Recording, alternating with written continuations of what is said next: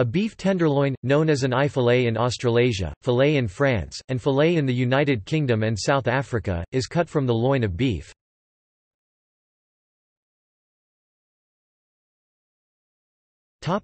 Description. As with all quadrupeds, the tenderloin refers to the psoas major muscle ventral to the transverse processes of the lumbar vertebrae, near the kidneys. The tenderloin is an oblong shape spanning two primal cuts, the short loin called the sirloin in Commonwealth countries and the sirloin called the rump in Commonwealth countries.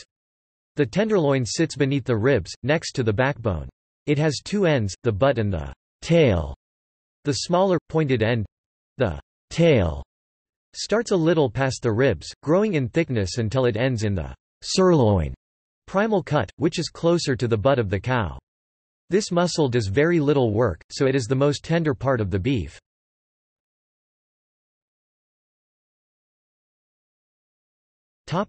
Processing and preparation.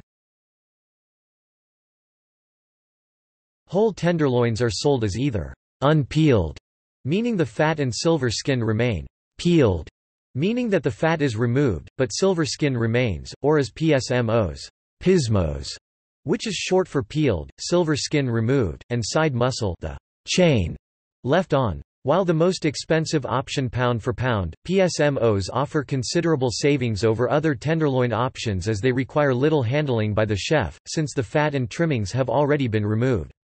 Since it is the tenderest part of the animal, beef dishes requiring exceptionally tender meat, such as steak tartare, are ideally made from the tenderloin.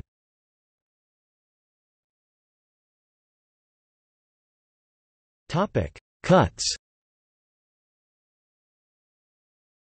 The three main cuts of the tenderloin are the butt, the center cut, and the tail. The butt end is usually suitable for carpaccio, as the eye can be quite large. Cutting a whole tenderloin into steaks of equal weight will yield proportionally very thin steaks from the butt end. The center cut is suitable for portion-controlled steaks, as the diameter of the eye remains relatively consistent. The center cut can yield the traditional filet mignon or tenderloin steak, as well as the Chateaubriand steak and beef Wellington. The tail, which is generally unsuitable for steaks due to size inconsistency, can be used in recipes where small pieces of a tender cut are called for, such as beef stroganoff.